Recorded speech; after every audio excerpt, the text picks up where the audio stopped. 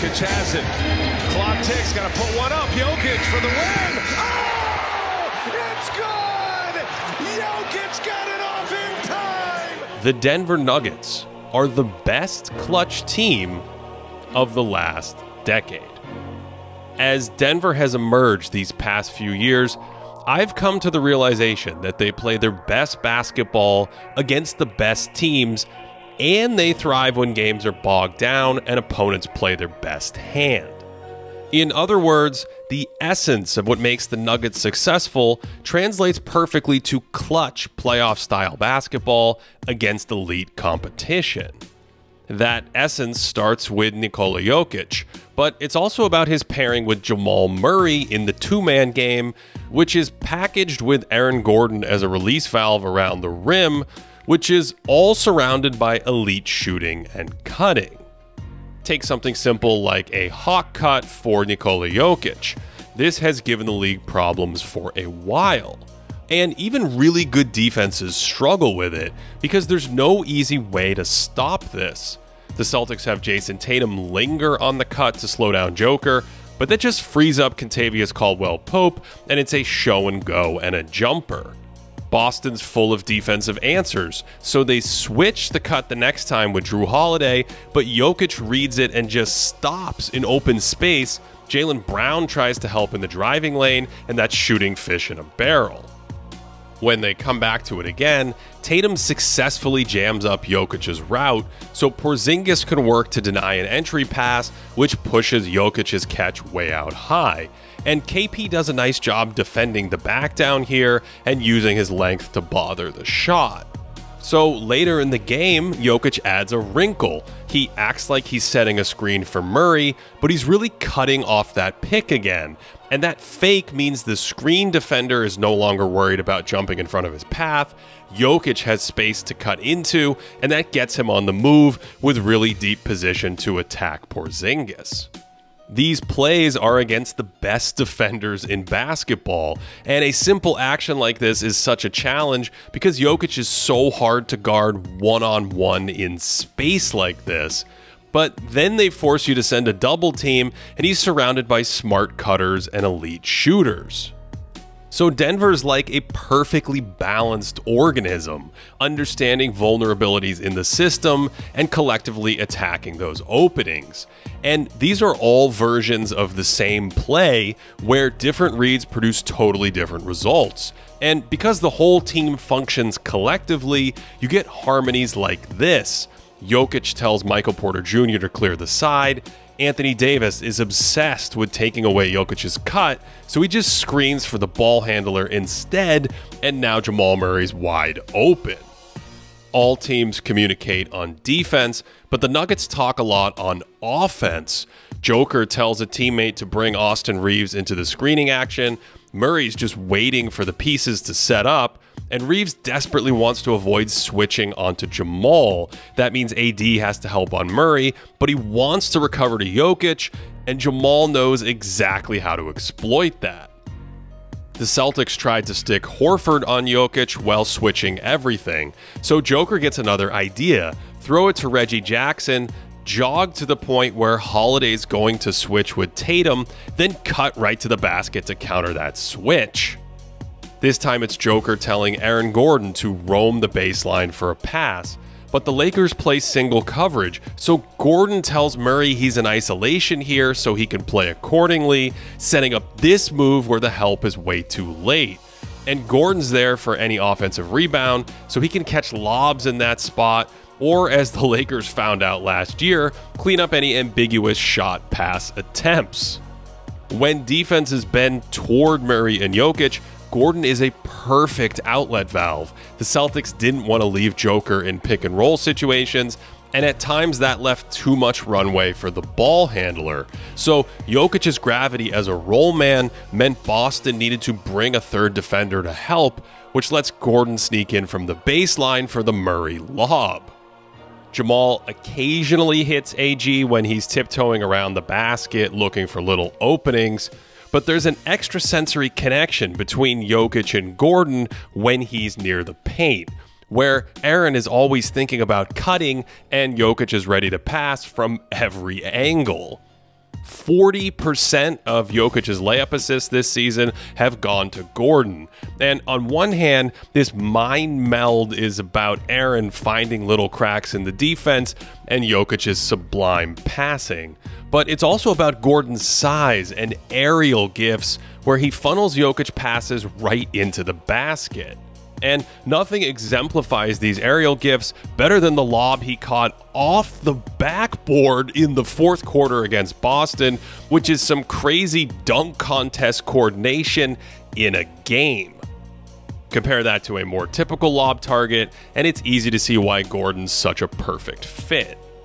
Now, think about guarding this in late game situations.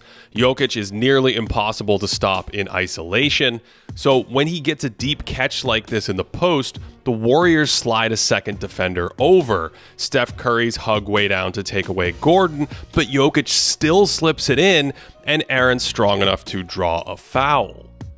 This time, Gordon's in the opposite corner. They go to the bread and butter Murray-Jokic pick and roll. The weak side defender flies over to take away Gordon, and that leaves a flamethrower wide open. And then Gordon tips it in because of a brilliant little reposition while the shot was in the air. With a minute to go, they run the pick and roll again. They put 2 on Murray, who finds Jokic, and that springs Aaron. Even when defenses stop the primary action, the Nuggets can always fall back on Jokic. Murray sets a pick with 5 seconds left. Joker fakes it to him to open a drive. As the weak side defender comes to help, Gordon cuts in behind him. This defender needs to slide down to that cut, but he doesn't because it looks like a scoop shot, only it's another lob. And this shot pass to Gordon at the front of the rim is almost more potent in late game situations when defenses are freaking out about Jokic scoring over a mismatch. He went to it in the in-season tourney against Dallas.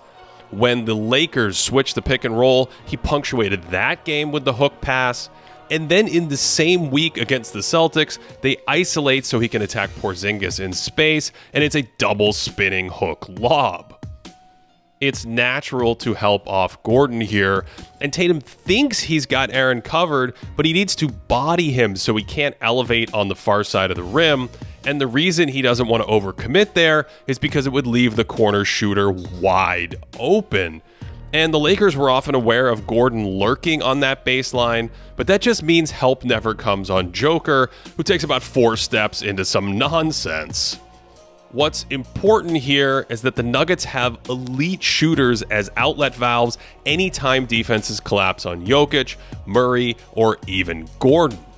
KCP's made 44% of his wide open threes in the last 3 years, and Michael Porter Jr. has made an unholy 51% of his wide open threes during his career. The result of this perfectly tuned offensive instrument is one of the most efficient crunch time attacks of the last decade.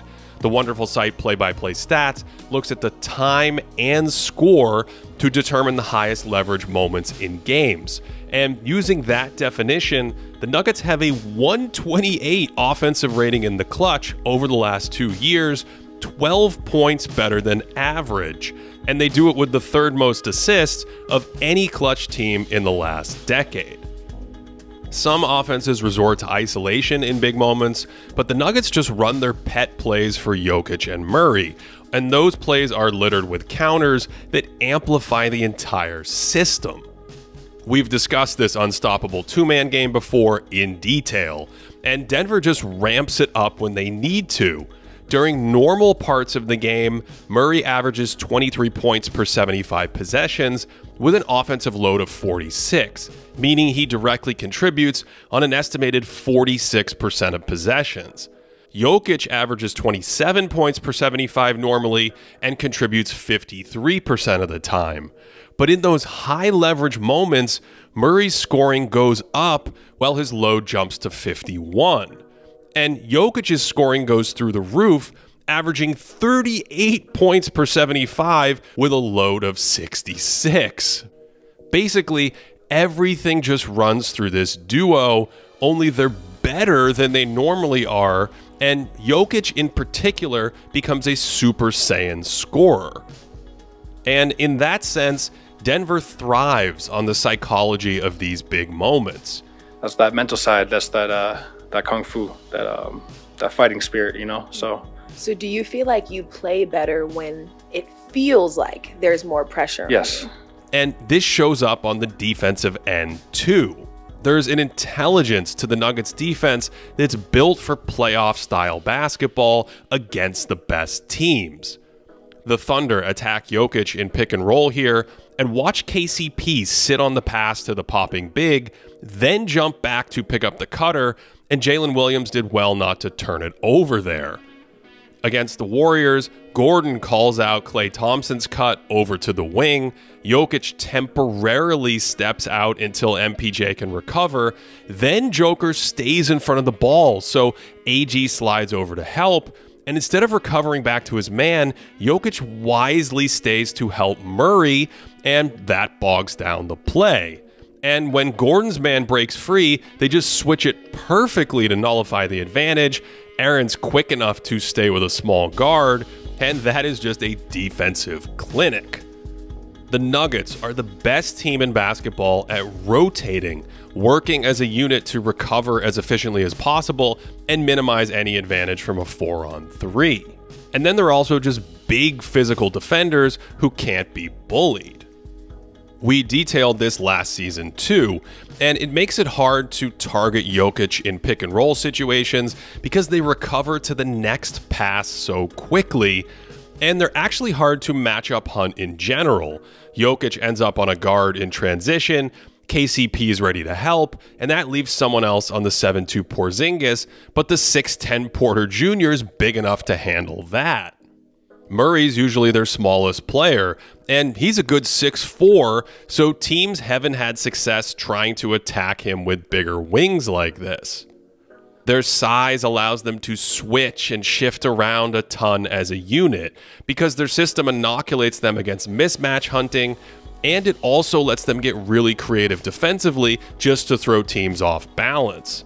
Steph Curry puts Joker in pick and roll, and it looks like a switch, but it's a late trap from KCP. The closeout is there to run Klay off the line, and Jokic is already back in position to force the mid-ranger.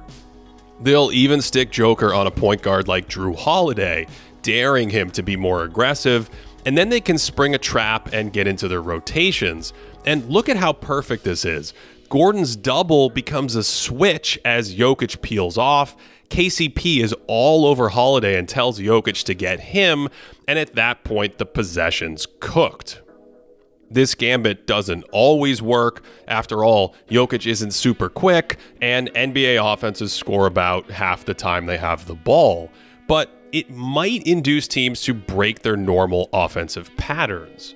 At the end of their comeback against the Warriors, they put Jokic on Chris Paul, and he sort of just sagged off him, daring him to shoot a pull-up three because he's making just 30% of those over the last 3 seasons. Then on the final possession, the Warriors had Paul screen for Curry to attack Jokic, and Denver can switch this because that late trap is coming, Curry's stuck, and now Murray's zoning up 2 players, reads the pass perfectly and snags it out of the air. Wow. In the last 2 years, the Nuggets have the 12th best clutch defense of the decade, and combined with that incredible offense, they've outscored opponents by 28 points per 100 in high leverage moments. That's the best 2-year mark of any team this decade. The only other squads in the top 20 in crunch time offense and defense were the Lakers in their first 2 years with LeBron and AD, the Warriors during Curry's MVP seasons, and the Kevin Durant years. And look, great teams are so good in close games because they're, well, great. And right now, no one has discovered an answer for Denver's offense, and even their defense continues to chip away at opponents when the stakes are raised.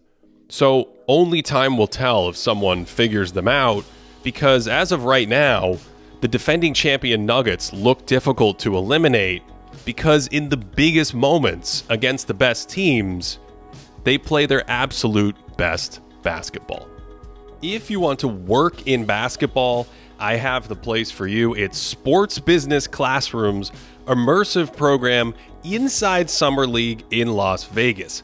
Past instructors in this program have included Commissioner Adam Silver, Mike D'Antoni, and tons of other industry leaders in the NBA and in media. Sign up using the code GREATDAY for $600 off for a limited time. There's more information in the description box below if you are interested. For additional content and to directly support this channel, check out patreon.com/thinkingbasketball.